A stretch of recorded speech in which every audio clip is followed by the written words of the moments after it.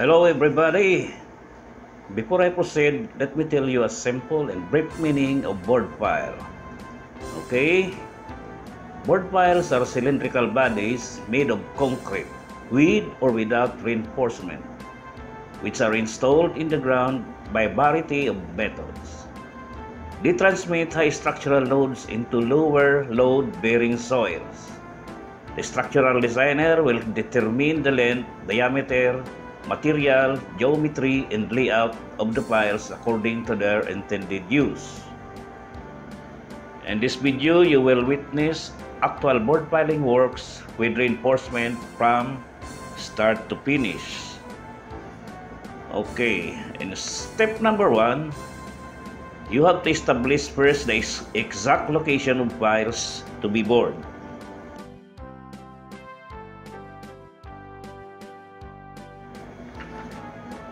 Okay, in step 2, after establishing the actual location, proceed immediately to initial drilling of at least 2.0 meter depth. Be sure to check the plumbedness of Kiribar.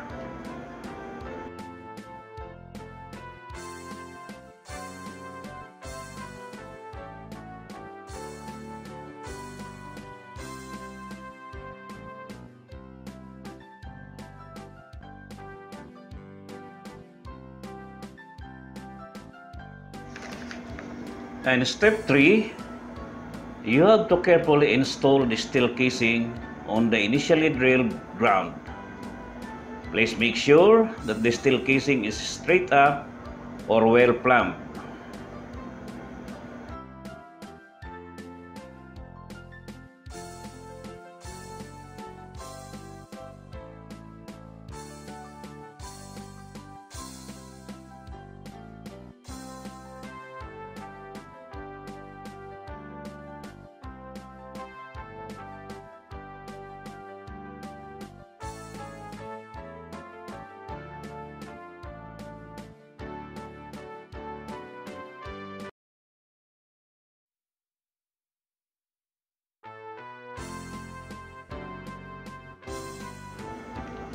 Now, in step 4, as you can see on this video, the steel casing is not totally sunk below the ground. Now, by the help of vibro hammer machine, it will slowly push down the steel casing, and it must be just above the ground level, so that other dirt or foreign materials will not slip through the hole.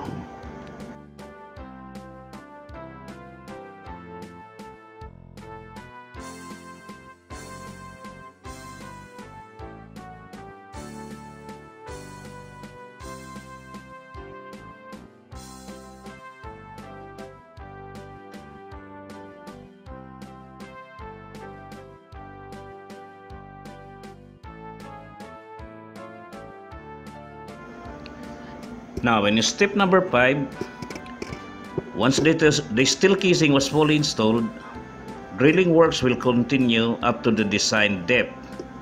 And doing this, the plumpness of caliber must constantly be checked, so that the drilled hole is straight up from the top of ground level up to the design depth.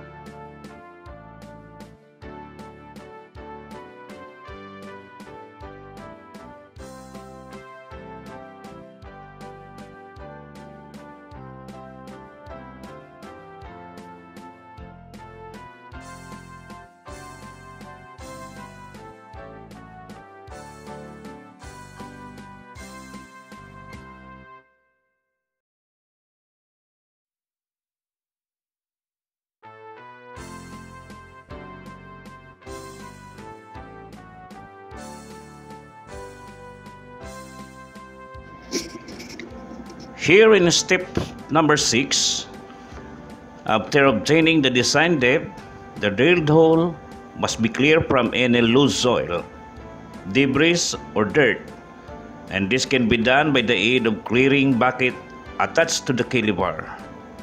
This procedure will continue until the drill hole is clean.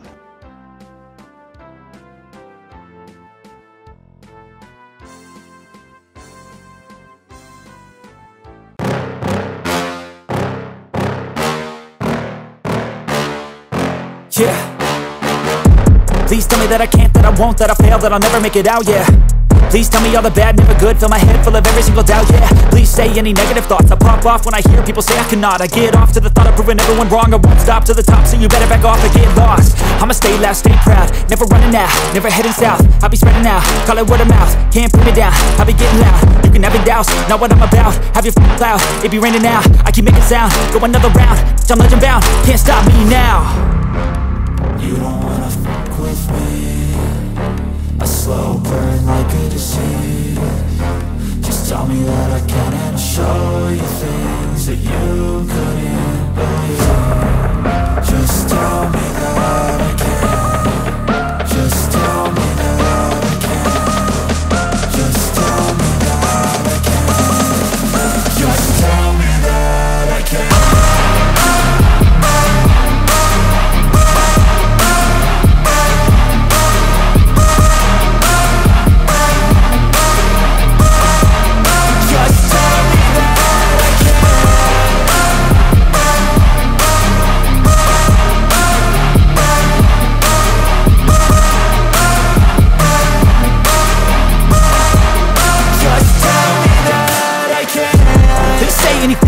Cause I just wanna hear it out your mouth, yeah.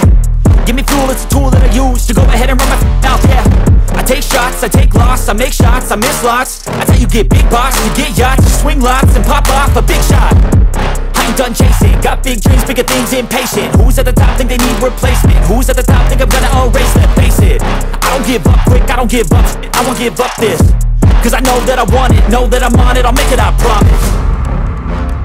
You don't wanna fuck with me, a slow burn like a disease.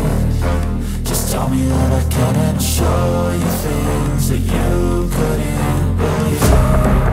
Just tell me that I can. Just tell me that I can. Just tell me that I can. Just tell me that I can.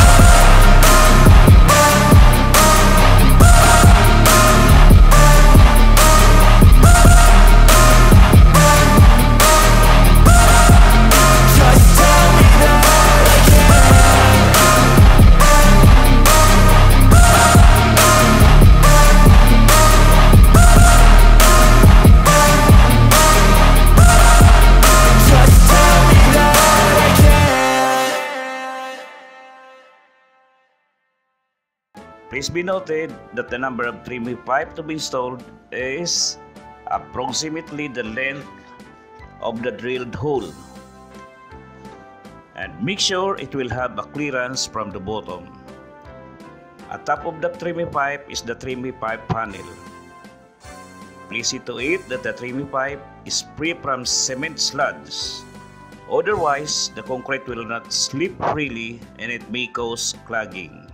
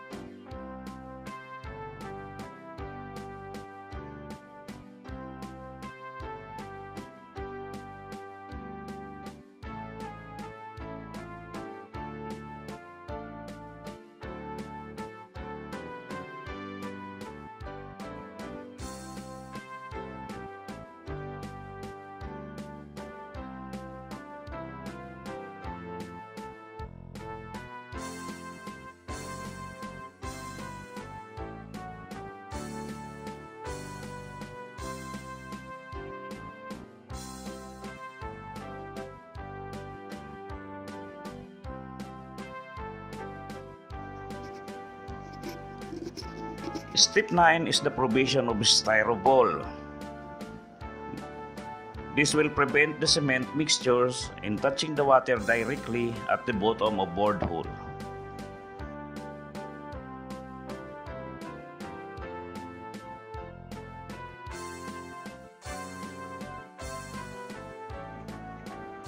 Step number 10, we come now to concreting works. The concrete design strength by the structural designer must be observed, including the desired slump. When the mobile mixture arrives on site, collect immediately the samples intended for testing. It must have 6 concrete cylinder samples, or it depends on the request of the structural designer. Before collecting samples, the fresh concrete must be tested first on the desired slump. This slump test will be made by using conical cylinder provided by the supplier.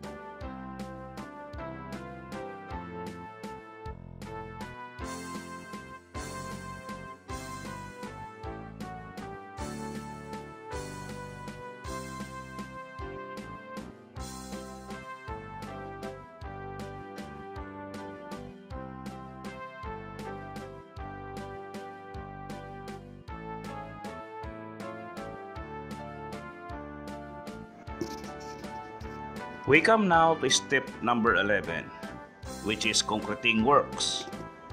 This is direct pouring of concrete. Please notice the ups and down movement of trimmy pipe.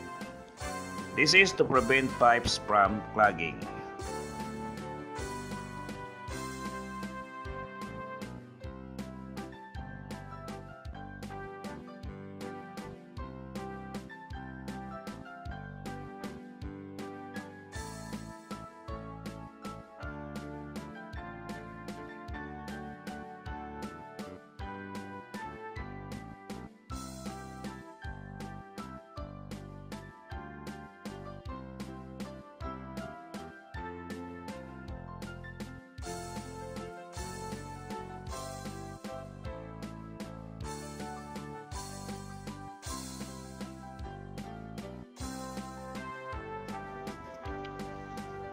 Now, for the last step, or step number 12, is the extraction of steel casing by means of using mobile print. Now, please be noted that this steel casing may be permanent or temporary. Permanent steel casing happens when the perimeter of board pile has caved in or it has the tendency to erode, while temporary steel casing happens when the perimeter of the board pile is strong enough and no cave-in occurs during excavation or drilling works. That's all, guys. Thank you, and please like and subscribe.